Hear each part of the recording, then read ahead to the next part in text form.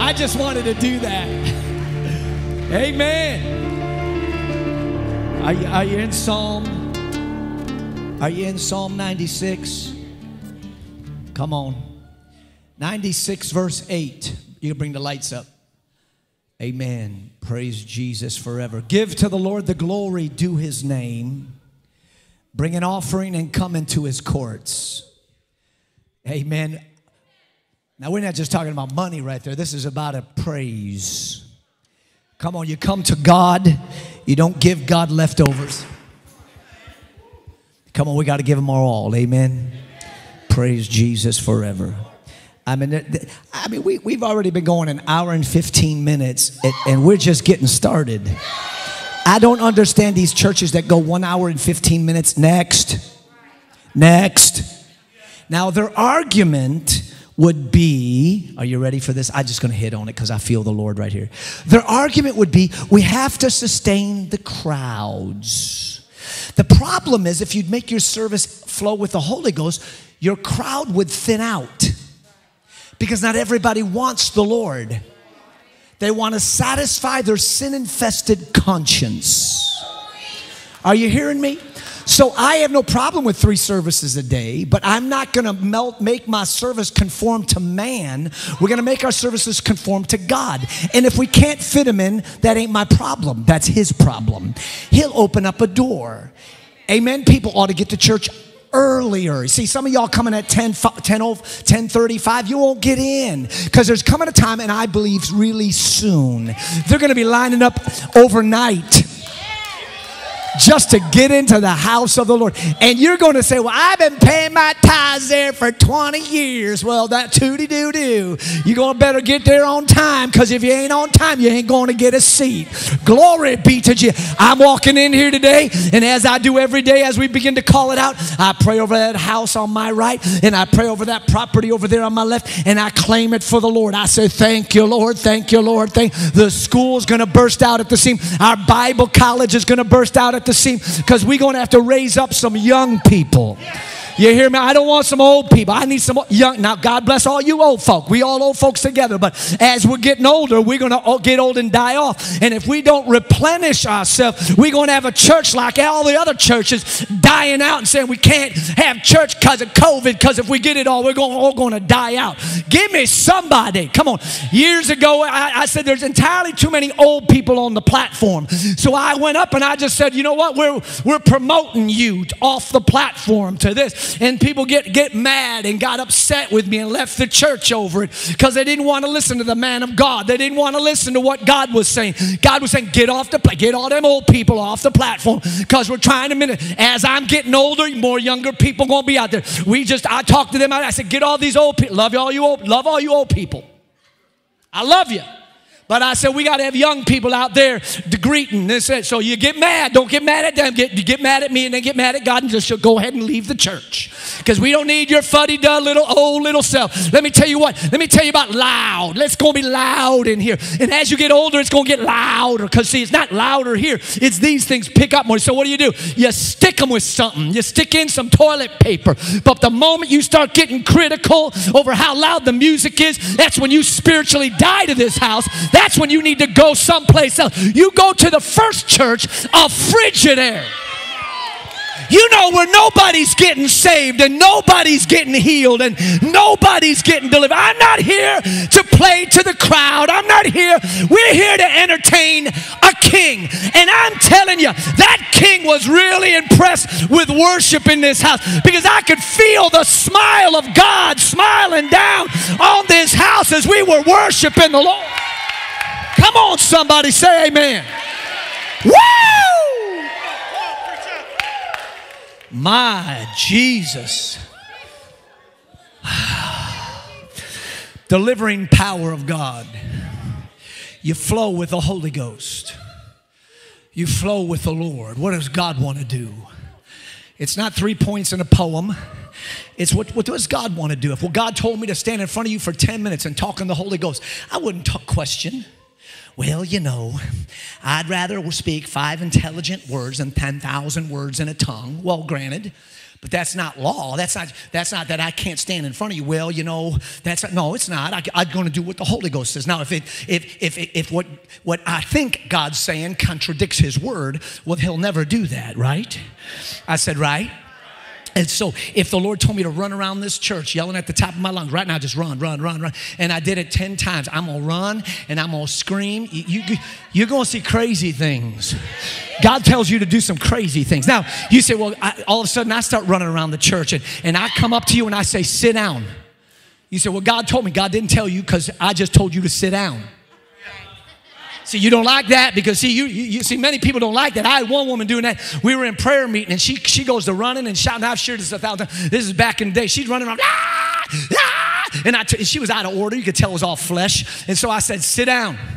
No, I didn't because I didn't want to embarrass her. So what I said is, everybody stop. We're all going to pray in agreement together. Everybody stop. Right now, don't be praying for nobody else. She went up and grabbed somebody by the hand and started running around the church. I said, everybody stop. And she didn't listen. So I remember like yesterday, I came down off the platform and she made her rounds, grabbing this other person to see everybody, all these devils, they want some agreement, you know. And so she got herself, and the one was just, you know, rather than pull her, she didn't have any, she was too timid. When somebody wants to drag you in the wrong direction, you go, quit it. I am following you. I'm following the Lord. So she turned around the corner. She comes up here, and she stops because she sees me. And I looked at her and I went, stop it. And I turned back up and I went up. And what'd she do? She stopped it after service. Pastor Chuck, I don't understand. I was being led by the Lord.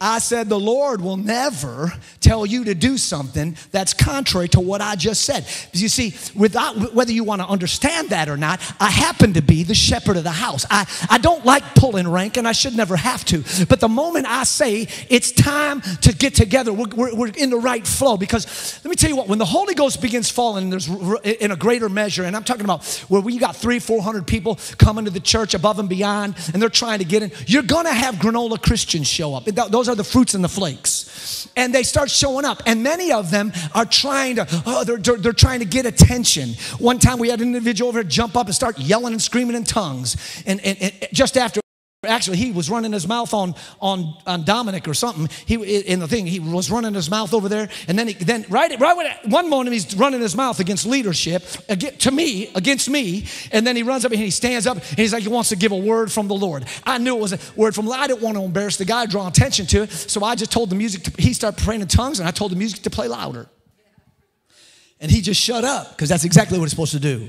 And he got all offended, and we just told him, don't come back. Why? You got to understand there's got to be flow, because you're going to have people, when revival really starts moving, there's going to be manifestations of the Spirit that sometimes those manifestations are of crazy stuff. Now, no barking. Woof, woof. There's people that they get the barking ministry. There's no barking. There's nothing, no Holy Ghost barking. Come on, somebody. Well, no, I felt led of the Lord to bark. I don't know. You go down to U of L. You hang out with all them with them litter boxes, but you ain't coming here. Amen. Amen. But there's times, there's flows that has to be governed and protected. The anointing on the platform has to be governed. It has to be protected. We have a responsibility before God to make sure that people that come behind the pulpit are living righteously. That's why people say, Pastor, you got to have this person come to the church. I rarely. If I never met them, I ain't having them. I don't care who they are. Very rarely do I ever have people that I've never met on the platform. I don't care how big name they are. I've done that. Been down there that road. And just to find out that people put demands and stuff, and they're just kind of like super spooky. And no, man, I ain't doing that. Because God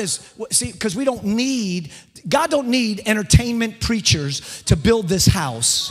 What God needs is a group of people, watch this, that live sanctified, sold out when nobody's looking. See, you want a revival? Live holy. You want a move of God in our church? Live righteously. And what happens is then there's creating an atmosphere. It's like a whirlwind, and it just gets stronger and stronger and stronger. And it pushes back the forces of darkness. Can somebody say amen? Amen. So we come in here and we're bringing God an offering. So right now we're going to give of our tithes and offerings. And so the ushers are coming forward. Amen. Praise his holy name. I'm just going to throw this out there. Offerings went down big time last week, and that should not happen. I'm going to tell you why they went down. I'm not an idiot. I've been down this road before. Everybody gives real big on Easter Sunday, but then they rob God of their tithe the following week. People, that's wrong. It is better not to vow than to vow and not pay on what you vowed. God is not a cash advance place. You don't write a cash advance check to God and say, God, here, I'm going to keep my tithe this week and I'm going to triple tithe next week. That, my friend, is robbery. God, don't play that game. And as a matter of fact, God will charge you more than those interest places. As a matter of fact, God says he'll charge you a fifth if you want to read your Bible. 20%. So you don't do that. That's not faith. When you take money that's God's money and you put it towards yourself and then say this, I'm going to do this next week. What you're doing is you're saying, I'm trusting me to make this happen, and you're not being a good steward. A good steward would take care of his finances and have everything in order and know exactly what's coming down the pike. I have a problem understanding that mentality, and here's why. Because here's what tithing is. Tithing is, I made 500 gross, so you're taking home about, I guess, 390, something like that, 400, and you're tithing $50. Right when you get your increase, the first thing you do is you sow your tithe. You do not pay your bills first, and then what you have left, you give to God. That, my friend, is wrong. You say, why is it wrong? Because the Bible says it is to be a first fruit offering. God's hands are tied. You say, well, God's hands are never tied. God's hands are tied because of disobedience. God releases, because seed time and harvest, if you go up and put an apple seed in the ground, an apple tree pops up and you get all these apples. That's all you're ever going to get. But if you take out of that apple the seed, the 4 seeds that are in it, and you plant those seeds, then you can receive another tree. Are you hearing me today? So that's how seed time harvest operates. And many people don't understand that, and they're still trying to operate in the natural mind, and they're realizing, why am I still short? Why am I short every week? Why is there never enough? Well, the Bible says you have bags with holes in them. And the reason is because you're still living in a system that God wants to get you out of so you can walk in supernatural provision. Supernatural provision comes by faith. And that's why God gives you the opportunity in your finances to every week. Do you know? It's not just your finances of a check you get. Every area of increase. Every area of increase. When people are so gracious to sow into my life and they'll give me gift cards, I sow on it's increase. It's increase to me. I sow on that increase. As a matter of fact, I sow more than my tithe because sometimes, God is my witness, the blessings come so much, sometimes it's difficult to keep track of everything. So I sow much above my tithe, and then I give offering. Now, tithe is a designated part of a harvest. That's what a tithe is. It's a designated part. It's the same portion for unless you work a job that's possibly in your own business and you don't get the same paycheck every week, which is before I was a pastor, I was an evangelist. So my income was up 1 minute, down the next, and then sometimes people would give me tithes of different things like tomatoes. Yeah. I'd sow a tomato, I'd throw it right back at him. Glory to God, amen. I'm joking. And then an offering is anything above that tithe, and that's what we did on Resurrection Seed offering. We honored God with that offering, right? And so now we come and we say, okay, increase comes in. And here's the thing, when I share that with you, we are not in need. We're not in red. We actually just put we had to put a second, all those air conditioners got ripped out. That one are getting ripped out because they don't work anymore. That one got ripped out. We just replaced it with a 5-ton unit. And I know it feels cool in here to you, and that's because it's just not 95 degrees outside. When it's 95 degrees and this place is filled with 500 people, you're going to wish to God we had another one. Okay?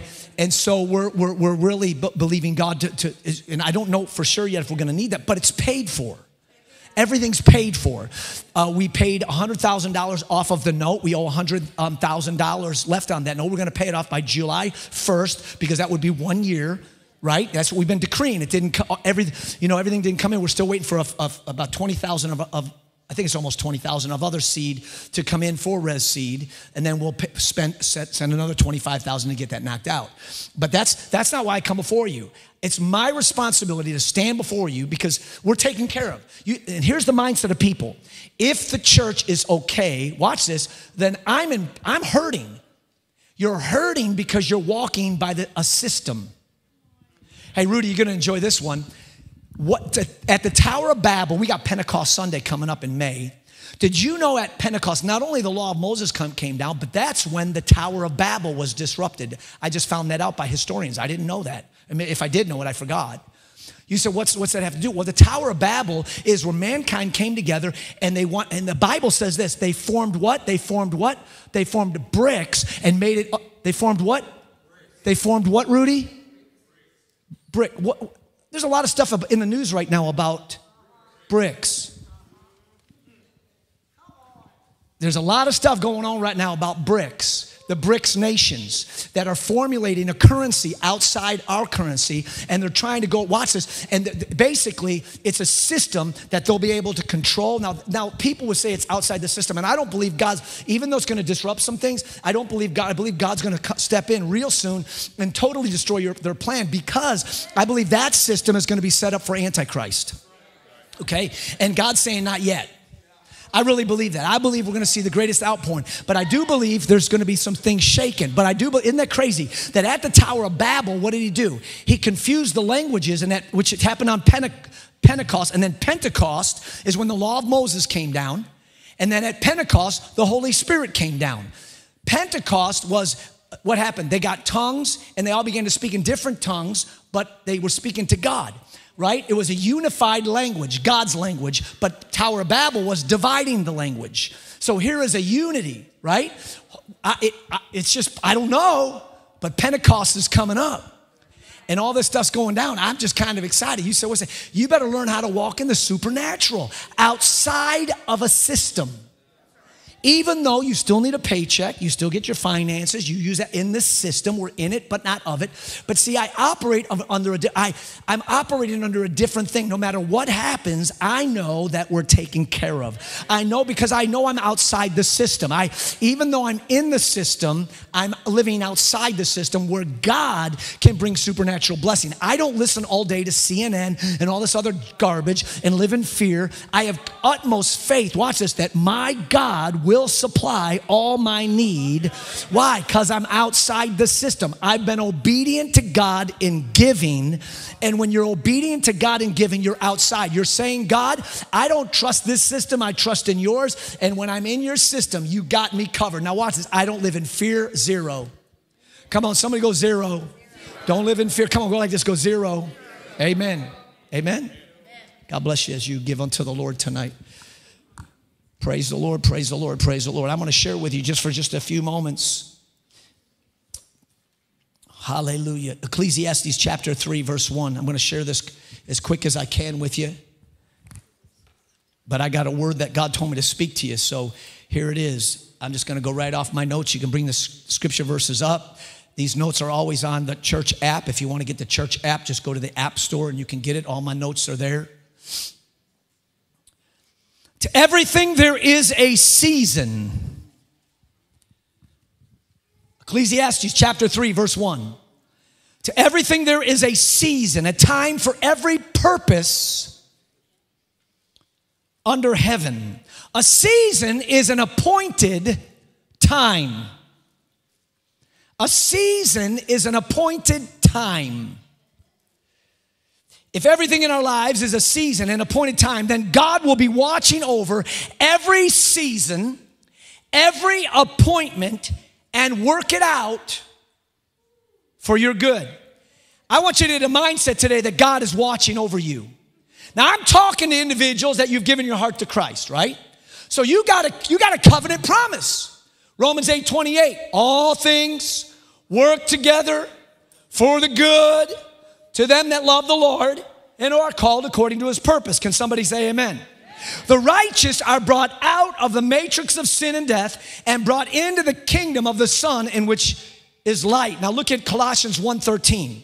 He has delivered us from the power of darkness and brought us into the kingdom of the Son of his love. He's called us, he has called us out. He delivered us from the power, right? I'm not under the Babylon system anymore, neither are you. That Babylon system is sickness, because that's what's in it. Disease, that's what's in it. Poverty, that's what's in it.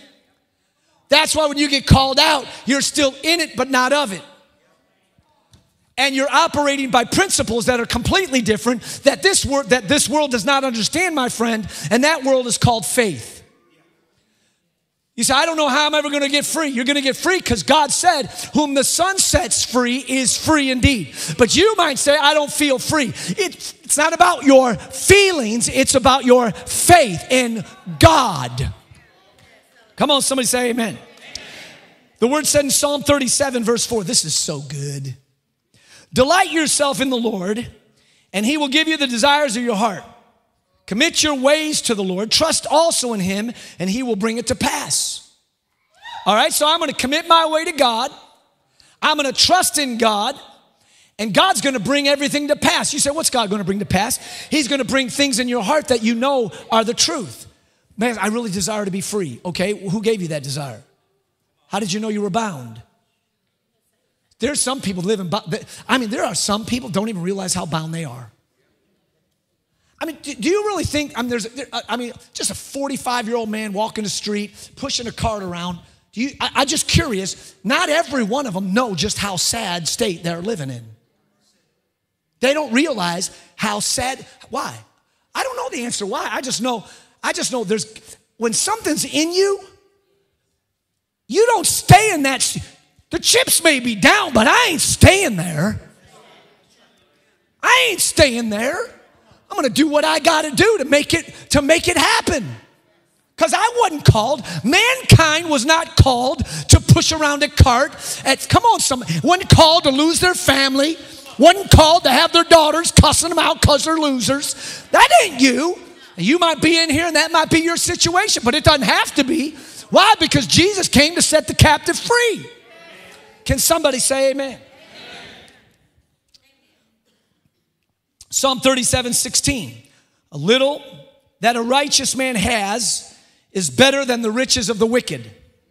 For the arms of the wicked shall be broken, but the Lord upholds the righteous. The Lord knows the days of the upright, and their inheritance shall be forever. They shall not be ashamed in the evil time, and in the days of famine they shall be satisfied. My God.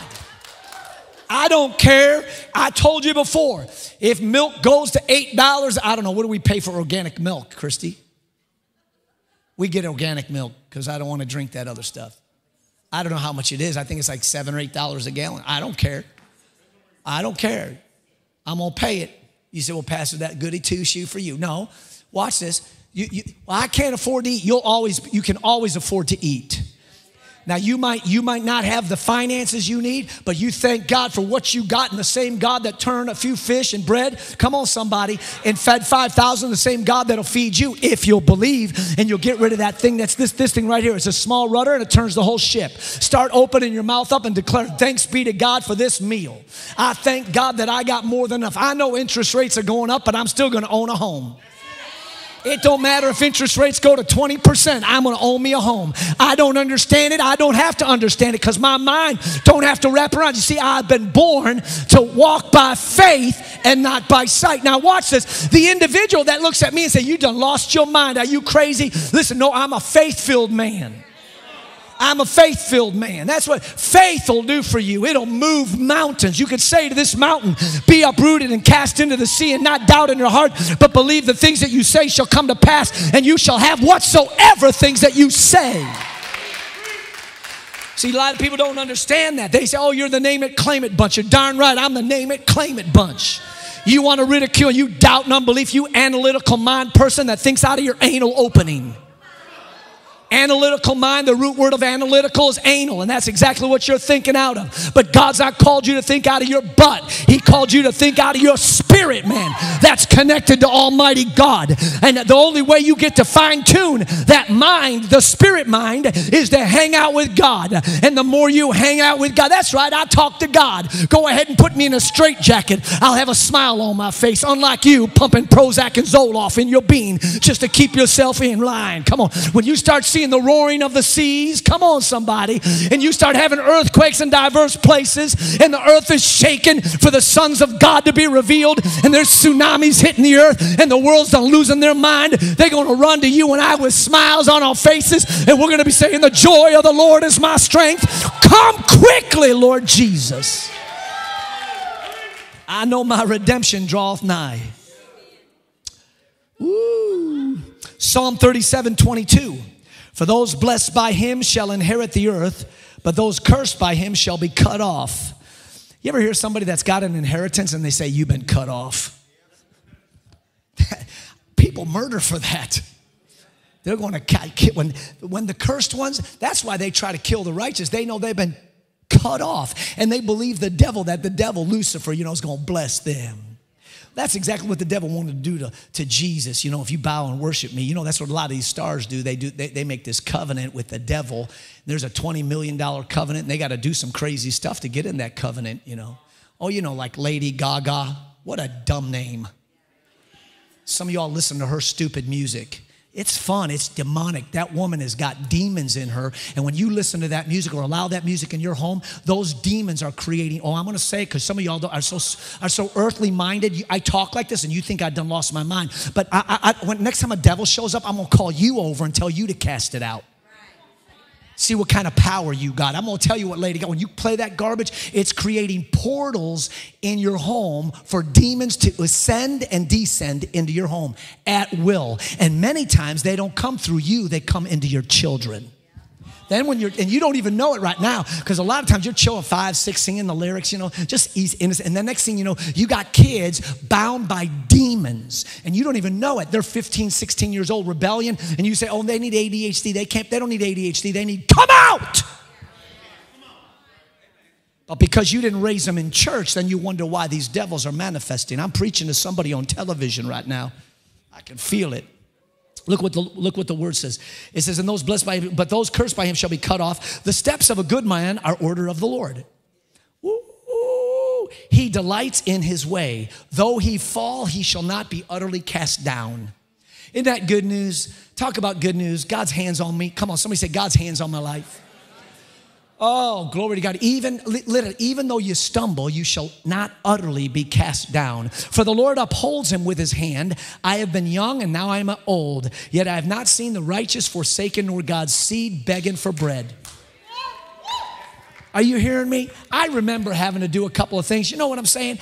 When I first got saved, I went to a food pantry, got Christina.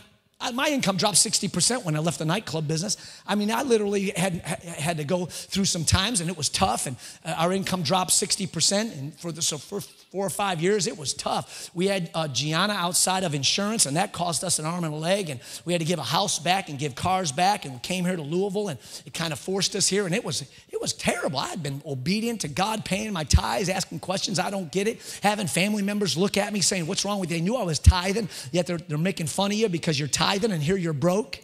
Come on, somebody. I know what it's like. You feel really embarrassed because you stand up for righteousness, and when you it's not about what you drive, but when you know everybody's ridiculing, making fun of you, and then you jump into a 1977 Chevette that's held together with Christian bumper stickers. People making fun of you. And here, oh yeah, you believe in God. You know what I'm saying? And then you got the drug dealer with his big 22s pimping, ridiculing, mocking you. Come on. And then you get out of your car because God tells you to go up to him and witness to him. And so I go out and witness to these. I walked up to, I had to drive through an area. It was an all black area. Now, this isn't racist. This is just truth. Come on, can I talk to somebody today? Yeah, here's a little whitey walking up to 5 black dudes playing basketball. And I walk up and I got my Bible in my hand. I say, hey guys, God told me to step out and talk to you guys about God. And all 4 of them start laughing at me except one. And I said, thank you, Jesus. Because I thought someone was going to start hitting me. Because racism, whether you want to believe it or not, racism is real. On both sides. I ain't got a lick in me. God told me to get out. I'm going up. And that's why I walked up to him. That's why I was selling knife sets in the south side of Chicago. Amen. 26 in Austin. I got mugged. Amen. I did. I got mugged by a skinny white dude on drugs. Amen. On the other one, I got hit in the back of the head. He stuck his hand in I had a big old wad of cash in my thing from doing sales. We called it night pitching. And I'd go out there and I'd be witnessing to people and selling knife sets. Glory to God. Hey, I got a $90 knife set for $20. They said, yeah, really. One guy grabbed the knife from me at this bar. He took this knife and bent it right in front of me. Went, and then he threw all my knives on the floor. I said, man, you didn't have to do that. And I just had to pick them all up. And I remember that. I'd walk into places, come on, somebody. Amen. Come on, amen. God's hand was on me. It didn't seem like it was on me back then. But when you walk in faith, my friend, it might not happen now, but it's going to happen. It shall come to pass. You might not be healed now, but you shall be healed. You might not be walking in breakthrough now, but you shall be. You might not have your family or friends or some of the people you're believing God for saved, but they shall be saved. You see, because they don't stand a chance when you're righteous in the corner. And you're praying for them. This matrix system is just, I'm telling you, it's a world that you and I get to speak into and speak life into. Are you hearing me today? Amen? All right, go to Psalm 37, verse 40.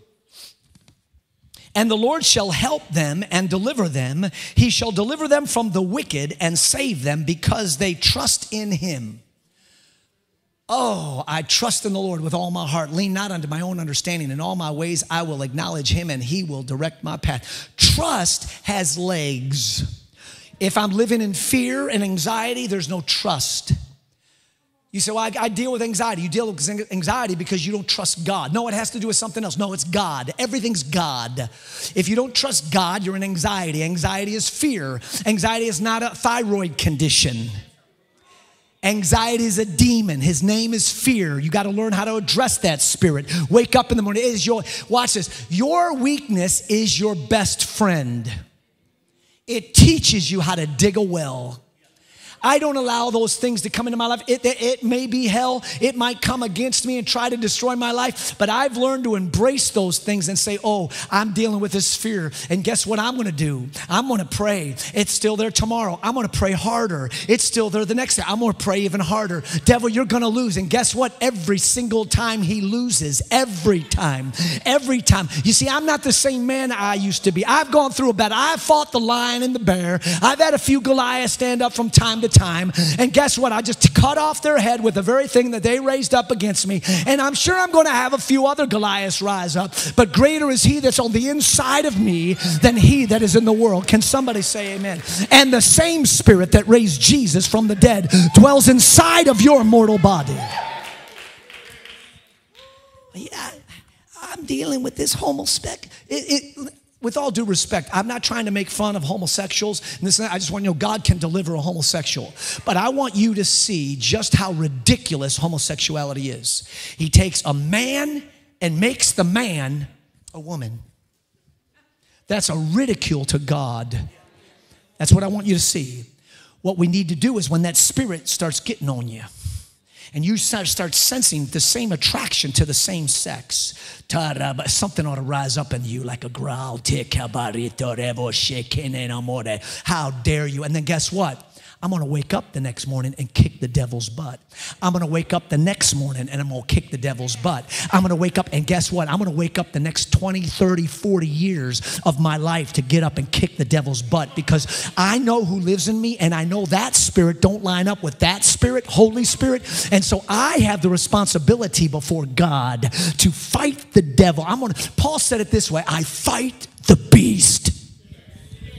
Because that's what he did in Ephesus. He fought the beast, demonic principalities and powers of darkness. My friend, that's glory. That's where when you walk into heaven, you're surrounded by a myriad of angels applauding. Yeah. And you're walking in going, what? I didn't do anything. It was all God. Why? Because they've been watching. They've been watching how you fought devils. If our spirit man eyes could be open, when you wake up in the morning, there's a devil there trying to tell you, go hit the snooze button, hit the snooze button, hit the snooze button. When you go to work, somebody cuts you off, you want to ruin your day and you want to flip them off and you don't. The devil's going, flip them off, road rage. Every day, whether we realize it or not, there are demonic powers instigating. My God, Heather saw the worst side of me yesterday. Heather works with me. We were setting up for our TV thing on social media, which, by the way, I'm probably doing another one this Friday. It's so funny.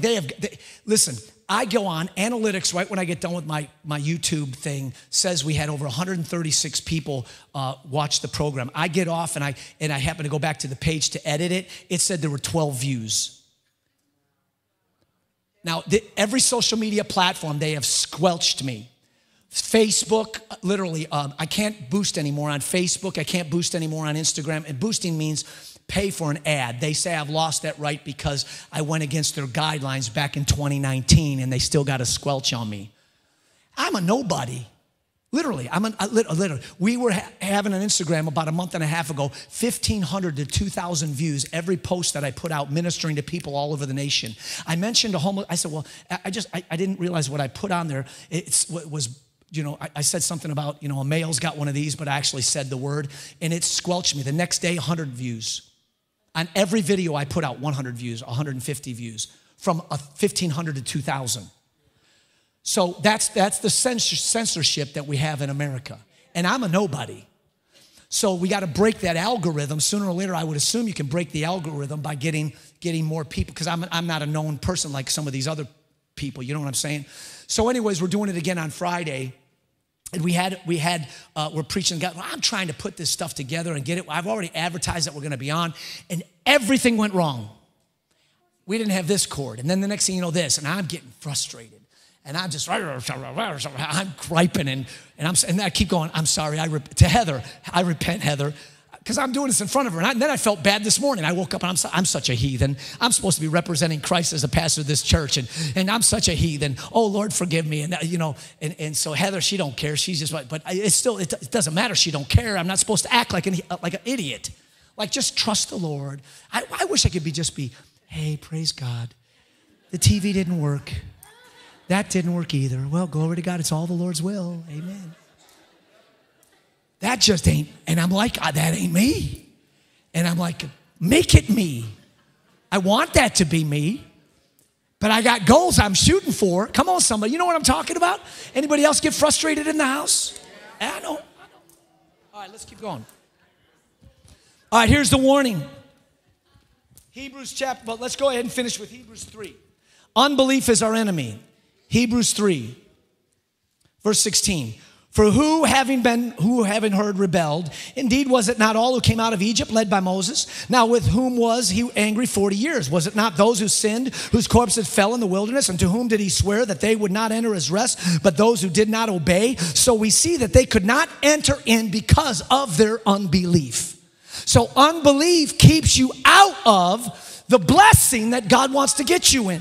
Now, none of us want to say we don't believe. I'm just going to tell you right now, those of you that don't tithe don't believe. That's why you don't tithe. You don't believe. I'm not trying to pick on you, but many people just say, it's for somebody else, and it's not. It's you. I love you. Just trying to help people. Here's a warning. Look at this, Hebrews chapter 2, verse 1. Therefore, we must give the more earnest heed to the things that we have heard, lest we drift away. For if the word spoken through angels proved steadfast, and every transgression and disobedience received a just reward, how shall we escape if we neglect so great a salvation, which at the first began to be spoken by the Lord, and was confirmed to us by those who heard him? Verse 12, beware, brethren, lest there be in you an evil heart of unbelief in departing from the living God. Now, we're talking about God's hand on us. I'm not talking about salvation, but salvation is everything. God wants us to be so trusting him for every aspect of our life. Even no matter how hard it gets, no matter what's going on in our life, we are trusting the Lord. Fear is not your friend. Fear is not your friend, people. Well, it's this week Friday and all my money is... No, fear is not your friend. I'm telling you, I'm going to say it again. Fear is not your friend. You got to slap that thing, and the way you do it is get into the atmosphere of God. I have to have the mind of Christ. I've got to get up in the morning.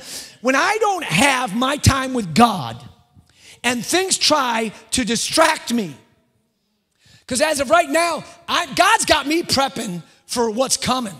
I've never prayed so much in my life. And yesterday was one of those days, and I said, it ain't happening again, because I was getting prepped for this thing and ready, and I ain't gonna let it happen again. I said, it ain't worth it. I paid the price, because my mind, watch this, from where I need to be at, there is so much warfare in my life where I'm at right now, I can't survive getting busy. I have to stay in that zone. You hearing me?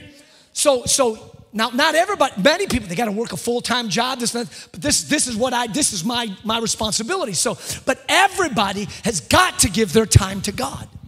God's hands on you. But what that means is you're under God's umbrella. Don't get outside of it. The umbrella is there for you. Woo! It's raining and everybody else getting whipped but me. Woo! 1,000 fall at my side and 10,000 in my right hand, but it shall not come near you. Only with your eyes shall you look and see the reward of the wicked. Oh, the wicked. God's prepared a table before me in the presence of my enemies. They all looking at you and they're going, why ain't you getting whooped? Because I've been obeying the Lord. Come on, Adley. Come on, help me out. He's like, no, I ain't doing it. He's going to leave me hanging out here. Let's finish this. All right, Hebrews 4, verse 11. Let us therefore be diligent to enter that rest, lest anyone fall short on the same example of disobedience. Somebody say, God is with me. Matthew 10:30. But the very hairs of your head are all numbered. Not hard for me. God ain't got no problem right there. But you know what? His word says the hairs on your head are all numbered. So God's got you. When you know God's got you, he's got you. Watch this. Isaiah chapter 49:16. See, I have inscribed on you on the palms of my hands. I'm going to mess somebody up right now, and some people are going to get offended, but I don't care. See, I have inscribed you on the palms of my hands. Your walls are continually before me. God's got your name tattooed on his hand. Now, I know, well, God said don't tattoo your body. God also said right in the next verse, don't trim the sides of your beard. So before you're all hoopty-duppy on a tattoo people, are you hearing me? Now, I do believe I just think it's wise not to tattoo, your nose. I just think it's wise not to tattoo certain parts of your body. I just think that's wise. Now, you want to do it. I don't think God's got an issue with it. You say, why did God say not tattoo your body? He said not to tattoo your body because he didn't want you looking like a pagan. Because back in the day, they would cut themselves and do tattoos and they would look like the heathen. Today, everybody's got them. Now, it doesn't mean God's gospel evolves. Tattooing isn't a heart issue. It's not a heart issue. It's not an internal. So therefore, it's not that big. But now watch this. It can be bondage to some people if they get it and they tattooing can become very addictive from what I've heard. And then the next thing why? Are you doing it for what reasons? There's a lot of other things, reasons why. Are you hearing me? I don't believe people should tattoo their tongue. Although I really do believe a lot of people should have a nail through their tongue because they can't shut their mouth. But first off, the tongue piercing has to do with sexuality. It has to do with a spirit of perversion. So a lot of people that get saved, I believe, ought to unpierce their tongue. That's my personal conviction. If you want to keep that in their mouth, they're talking about the fat Albert, then you go around the head. You go up to talk, and I don't care if that offends you. I don't mean to offend you, but everybody else is thinking it. And I'm up here under an anointing, and I get bold when I'm under an anointing. I say things, and then I go home, and I'm like, oh my God, did I say that? Amen. I don't believe a woman ought to be tattooing her belly button. Why? It's sexuality. You walk around, you want to show it. You want guys to look right at your belly button. And there's some women, they're out to here. They should not be tattooing their belly button or piercing their belly button or wearing half shirts. I walked down the street one time, my wife and I'm looking at, this woman's got to be 300 pounds, and she's got a half shirt on, and her belly, she has Dunlap, she's got Dunlap disease. It just Dunlapped over, and everybody to see it.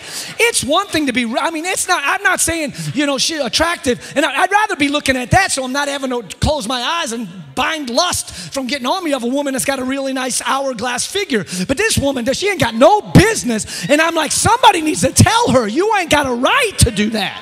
What is your deal? I mean, and then they got all these oversized women doing the panty commercials. Now they're like 500 pounds and they're doing all these panty commercials. Well, I guess it's good because I have no problem with that. I'm like, all right, next commercial, please. You know, I don't know. Victoria's Secret comes out. I'm like, honey, turn it off. Glory to God. I guess maybe the devil's helping us out. Amen.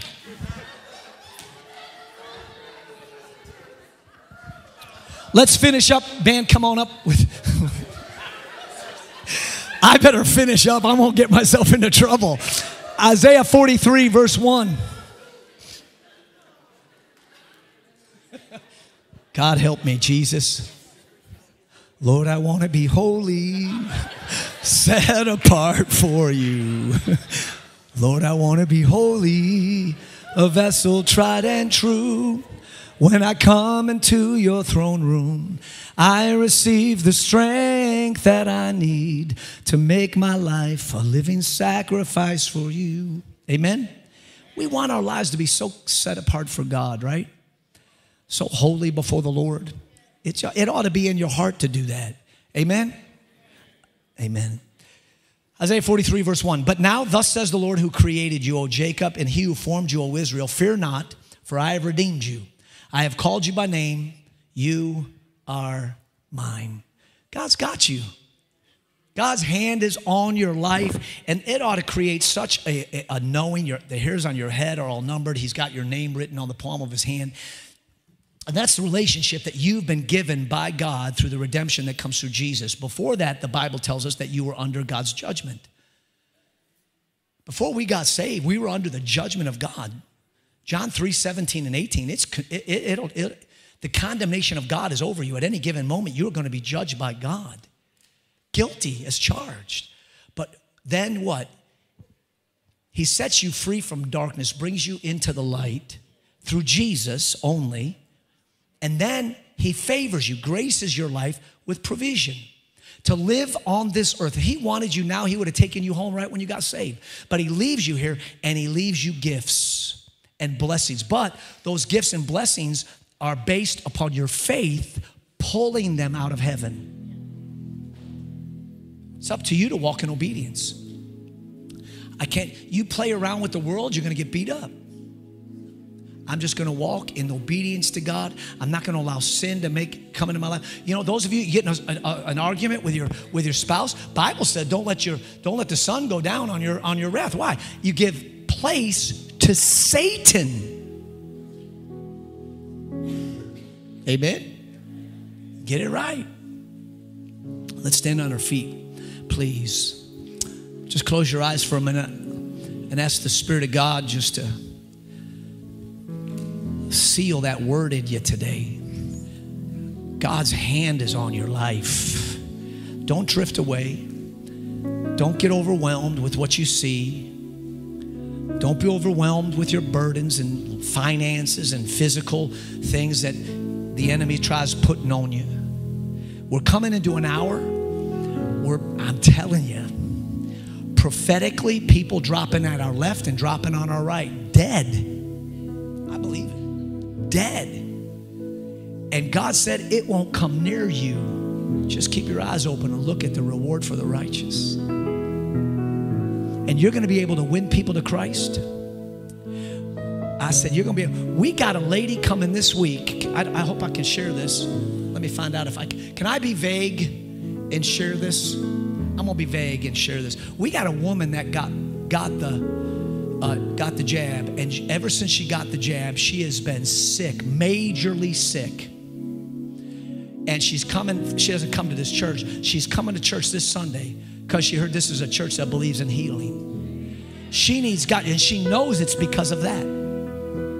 We need to believe God. Listen, we're going to see more of this in age to come. And people are going to be starving for God to come through and give them a miracle. And we believe in a miracle-working God, church. Amen? Blessed be the name of the Lord. Father, we love you. I pray your blessing over your people tonight.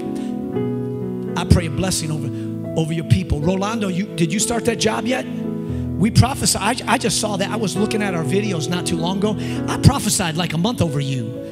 And I said this Friday, so I was off by about 3 weeks, glory to God. He got a great job, pays him. Have you ever made that kind of money before? Never made that kind of money before. He got himself a job. Come on, somebody say amen. Isn't that awesome?